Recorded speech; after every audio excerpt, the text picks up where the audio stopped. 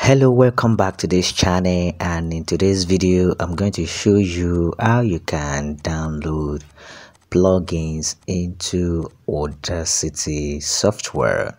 Audacity is a recording software that allows you to edit and record audio and sound. So today I'm going to show you how you can download this type of software. It is called Prefix plugin, and this software is actually used to enhance your sound.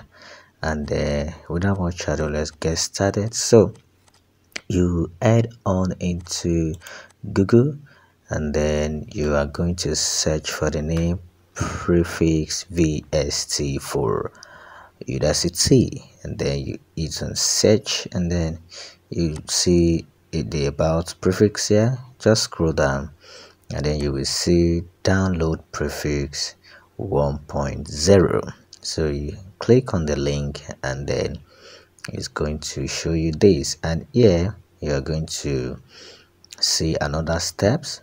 Going to click on free download, and then once you click on free download, it should download automatically. And then okay, I've clicked on free download, and let's wait for some seconds. And here you see here at this very side here, secure download. You can see the link there at the down part. So that's what I want to do.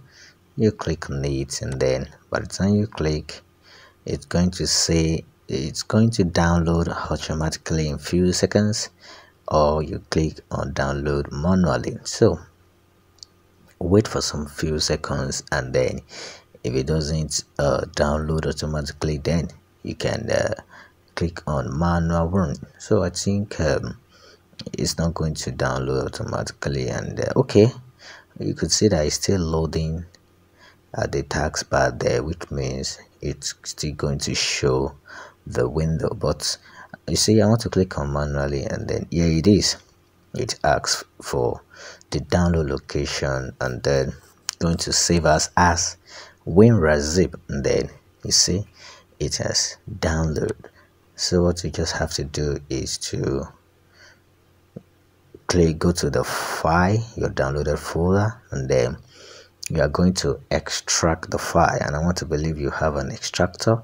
Just click on extract here, and then quickly it's going to extract the plugins. And then you can do this for any plugins, okay, on the Audacity.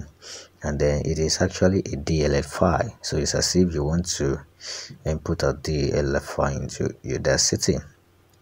So this is it, and then I'm going to click on the folder, and then you could see that it is a DLL files. So what I want to do here is I'm going to actually, I'm seeing the license there, and then the DLL file you have to copy, and then you have to look for Audacity. I go to the window and I search for Audacity, okay, and then it's going to show it here, and then you right click, and then you go to open file location. You see over there, and I have to click on open file location again. That is, I right click, I click on open file location, and here it is. So I'm going to look for plugins, and this is where I'm going to paste the DLL file. You see plugins, and then you have to paste it there.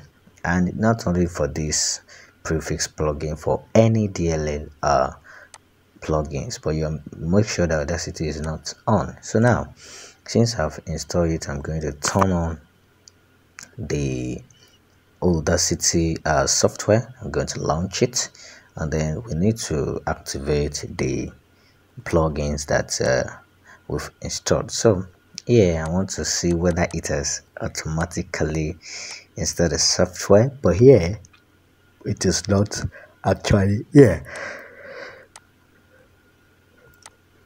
So what I'm going to do is okay, I'm still trying to see whether the plugins will be there. Okay, let me give it a trick. Open an existing or probably a recent file that you've worked on so far, and that's what I want to do. So you could see, and then I click on effect to see whether the plugin will be there. Just type the name, and you know we are using prefix, but I type P and the software is not there. So what I'm going to do is you have to manually activate it. So for you to manually activate the DLL plugin that you have installed, this is what you are going to do. So let me move away from this place because I've searched it and then it is not actually there. So you go to tools, okay, go to analyze, and you see remove and add plugins. You are click on it.